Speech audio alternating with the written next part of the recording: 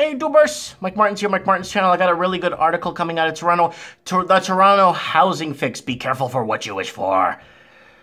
With Toronto housing getting harder and harder to afford, governments are under pressure to do something always dangerous moment.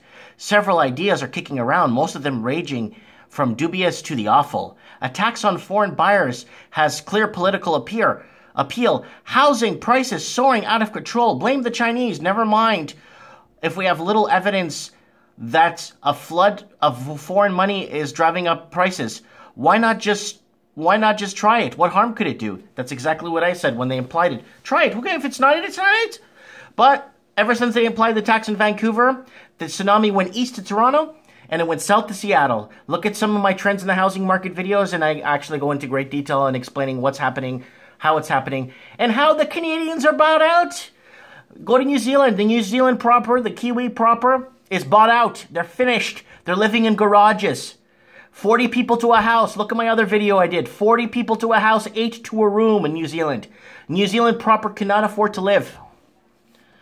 A tax on foreign buyers has a clear political appeal. Housing prices soaring out of control. Blame the Chinese. Never mind. We have little evidence. I just did that. I just read that. Let me just click here and scroll down just a bit. Quite a bit, in fact. The proposal has a whiff of Trumpian nativism. So anything that goes against the liberal or status quo, you're considered a Trumpist or a Trump bump, or you're considered a racist. And every time you win an argument against a liberal, you're a racist. Toronto, for Torontonians, that is unbecoming for a city of immigrants. Toronto's prosperity depends on its reputation as an open, welcoming place. We want foreign investment.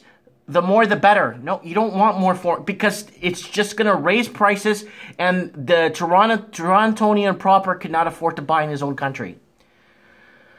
The more the better. It's a sign of success, and overseas money is flowing real estate here, and it does in London, New York, and great cities around the world.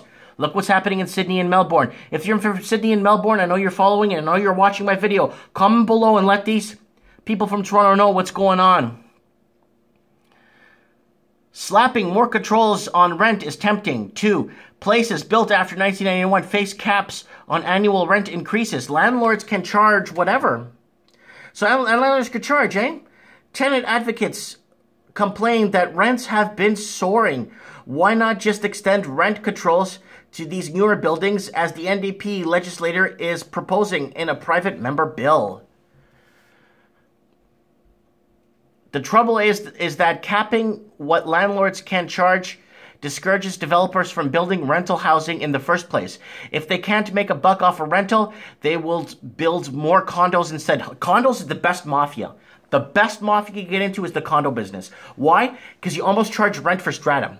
You get some guy to come over, doesn't even need to know the language, just bring him over, get him to clean a few windows and some floors, come in once a week, do a little vacuuming, make a little noise in the hallways. Boom, your $400 a month goes towards that. If they can't make a buck, so yeah, condos is the best mafia business ever.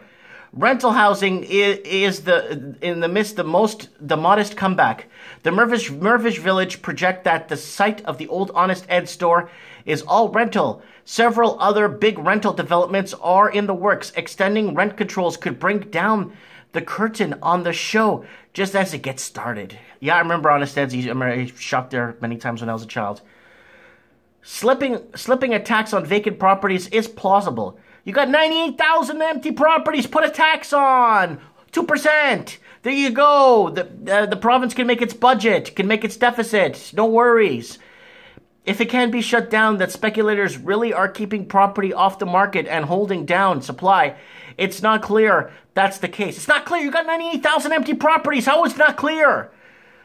Mayor John Tory was wisely cautious when he flooded the idea. He wants to gather more data before deciding it makes sense.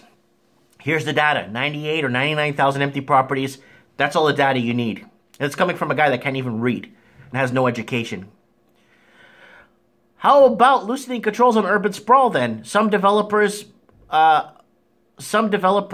blame the soaring housing prices on provincial rules that are protest farmland and discourage. Oh yeah, take up the farmland so people can eat. Import everything overseas. Import the meat from everywhere else. Yeah, of course, that's what we want. Easing those rules, say, would increase the supply of land and lower the cost of building houses, at least one study. But the Neptes Foundation found that there is still lots of land left for subdivisions within the limits drawn by Ontario government. So, I'm going to leave a link below. I'm getting pretty hot reading this thing, and I'm not gonna continue reading this because I'm just going to lose my mind. They don't learn from what happened in Vancouver, what happened in Sydney, what happened in Melbourne, what happened in Auckland. They don't learn anything. And then now, who's got to pay? The futures of the children. Children's futures. Africa's doing the same thing, but not with housing. They're taking on these illegal loans from God knows what, from all these countries that don't have the money to lend them. Then African countries are becoming impoverished and debt to loans, and they have all the minerals, they have they have everything under their feet. Arguably the richest continent times 5 in the world, with everything the world needs to sustain itself coming from Africa, but yet stays the poorest continent on Earth. So if someone could comment below and maybe explain exactly what is going on here, could maybe educate me, because I seen it happen here and I seen it happen all over the place, and I saw it happen in 2007 when I was in Miami, 2006.